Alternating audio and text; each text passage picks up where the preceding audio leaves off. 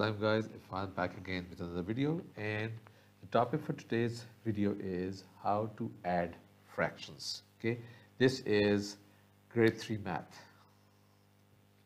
Now let's first look at what a fraction is. Now when you take an object and you divide that object into a number of equal parts, then each part of that object is called a fraction. Okay, so for example, 2 by 5. So you take an object, divide it into 5 equal parts, and of those 5 equal parts you take 2. So in this case 2 by 5 is the fraction. Now let's look a little closer at a fraction. We're going to use the same example, 2 by 5. The number at the top is called the numerator, and that tells you how many parts you're taking out of the whole of the object that you took, that you divided into pieces. How many of those pieces did you take? And the bottom number is the denominator, and that tells you how many pieces you made. So in this example, you took an object, you divided it into 5 equal parts, and of those 5 equal parts, you took 2. Okay.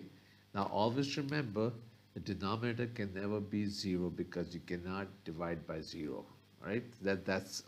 Always keep that in mind. Now let's do a fraction example. We'll take a chocolate bar and we'll divide that into 5 equal parts. Okay, so we've cut a chocolate bar here, and excuse me, and we have divided that into 5 equal parts. Okay, now each part is 1/5 of the whole bar. Okay, because we took the whole bar and we divided it into 5 equal parts. So each part is 1/5 of the whole bar. Okay. Now we read 1 by 5 as 1/5. The whole bar has 5 1/5 parts. Okay, so 5 1/5 parts is basically one full chocolate bar. And if we can also write 1 as 5 by 5. Okay. And now what I'll just quickly show you some more examples here. Fully shaded circle, that's a 1. Half shaded is 1 by 2. 1 quadrant is shaded in, that's a 1 by 4 or a quarter. And 3 quarters that are shaded in, that's 3/4 or 3 quarters. Okay. Now let's see how we would add fractions with like denominators. Now if you remember, denominator is the number at the bottom. Now if you have 2 fractions and you're adding them and the number at the bottom is the same, that's what we're trying to see in this example. So we've got two fractions here, 2 by 7 and 4 by 7. Now if you notice, the denominator is the same. Both these fractions have 7 as their denominator. Okay, so the way you would add fractions which have the same denominator is basically what you do is you look at the numerator and you just go ahead and add the numerators straight away and just carry the denominator as it is. So it's going to be 2 plus 4 over 7. So that's 6 by 7. That's how you would add fractions which have the same denominator.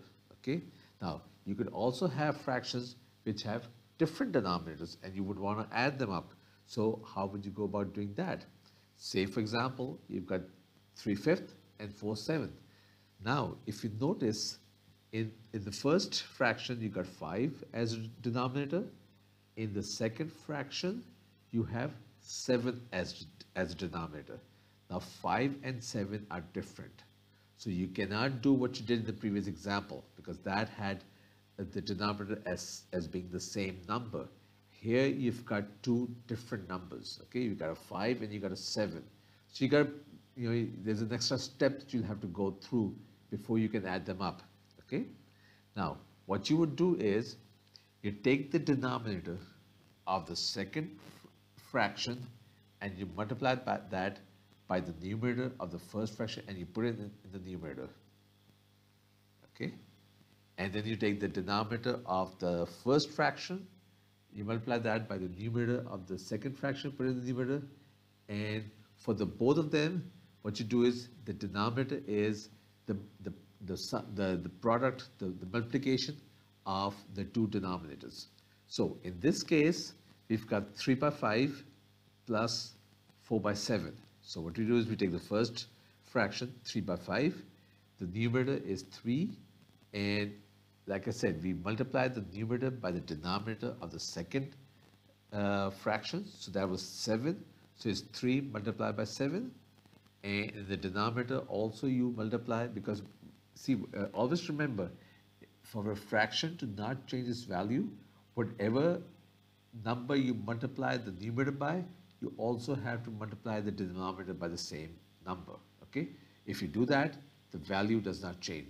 The fraction remains the same. Okay? So since we multiplied the numerator 3 by 7, we'll also multiply the denominator 5 by 7. Now that was the first fraction. Now coming to the second fraction.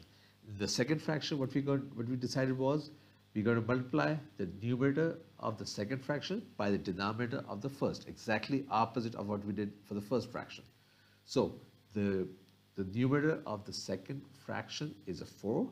Multiply that by the denominator of the first fraction, that is 5. So 4 into 5. Now the denominator is 7. So we'll, like I said, we'll keep we have to, in order to make sure that the fraction remains the same, the value remains the same, whatever we did to the numerator, we have to do to the denominator. So we multiplied the numerator by 5. We'll multiply the denominator by 5. Okay? So we've got 4 into 5 divided by 5 into 7. Now, if you look at these two fractions now, the denominator 5 into 7, 35. Now both the denominators have the same value. Okay? So now what we can do is we can go ahead and add these up like we did in the previous example when we had when we have similar denominators. Okay? So 7 times 3 is 21. 4 times 5 is 20. So 21 plus 20 is 41 divided by 35. So that's how you would add fractions with denominators which are different. Okay? Now, we're going to do a slightly different variation of the same. Supposing the second is not a fraction. You have a fraction and you're trying to add a whole number to it. How would you go about doing that? Say, for example, you have 3/5 plus a 4. Okay? Now, this is just a whole number 4. It's not a fraction. It's a whole number. Now, you cannot just add 3 plus 4 is 7 divided by 5. No, it's not going to work like that. So there's a small step that we have to go through to make sure that, in order to make it, so we can add these two numbers, the fraction and the whole number together. Okay, so what we do is we first take the first fraction, 3 by 5, the way it is. And if you look at 4, basically a 4 is a 4 divided by a 1, 4 by 1. Okay? So whenever you divide anything by a 1, the value does not change. Now if you notice, the 5, for the first fraction, you got a 5 as a denominator, and for the second fraction, you got a 1 as a denominator. Now it's starting to look similar to the problem that we just did earlier, two fractions with different denominators. Okay, so 5 and 1, two different denominators. Now how did we do that? We take the first fraction, multiply that by the denominator of the second fraction. You take the second fraction, multiply that by the denominator of the first fraction. Okay, so 3 into 1 is 3, and 5, we'll leave 5 the way it is, because 5 into 1 is still 5. Now for the second fraction, it's going to be 4 into 5 divided by 1 into 5. Okay, so you've got 3, and now you see the two fractions, you got 3 by 5 and you got 20 by 5. Now both denominators are the same.